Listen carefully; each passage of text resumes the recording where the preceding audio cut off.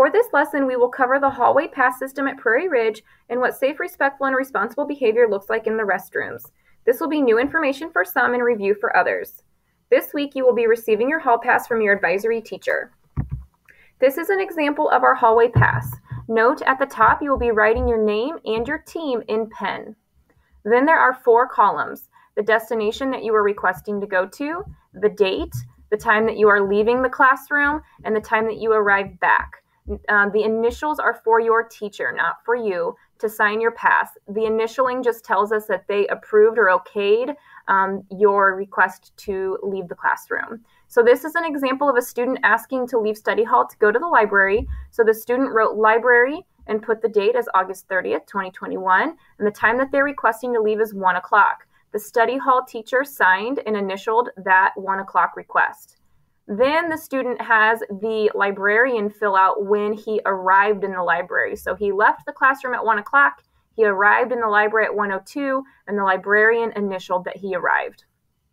When he is done in the library, he is going to fill out that he is going back to study hall. He will put the date, he'll put the time that he's leaving the library, and the librarian will sign that. And then when he gets back into the classroom, he will write the time that he got back to the classroom, and the study hall teacher will sign and initial that.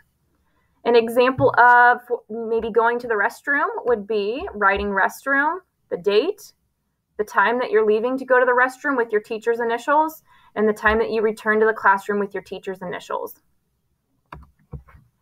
So why do we have a hallway pass system?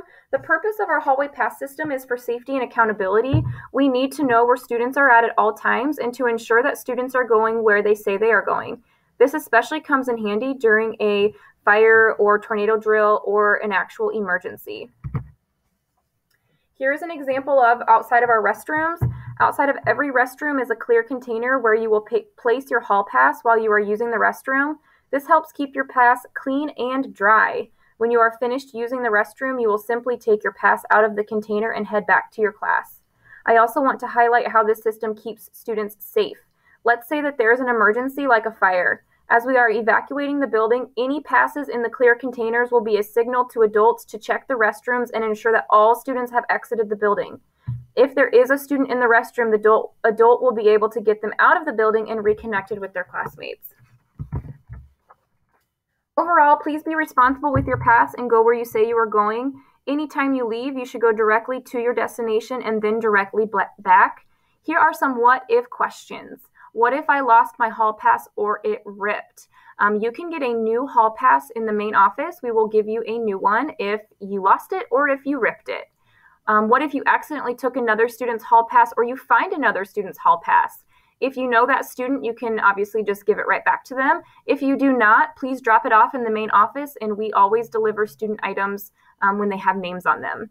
And the last one is, what if all of the spaces are filled on my hall pass?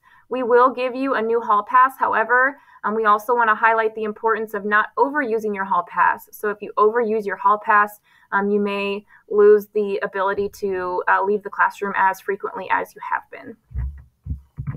The last thing that we're going to cover is restroom expectations. There are different ways to be safe, respectful, and responsible in the restroom. And I know this sounds really silly to talk about, but it is an area that we want to make sure students are using appropriately. So being safe in the restroom, please use restrooms at expected times. A really great time to use the restroom is during your 4-minute passing period. If you don't have time to go to the restroom during passing period, you just need to ask and use your hall pass to leave the classroom. Please be aware of your surroundings and report any problems to an adult. Next is being respectful. Be aware of others and their privacy, so please be patient. And clean up after yourself. Our restrooms are a part of our building, and we need to take pride in keeping our area clean and not making a mess, or purposely or even on accident. So if you accidentally drop the paper towel, on the floor as you're leaving, pick it up and put it in the trash. And we do not purposely cause messes in the restrooms.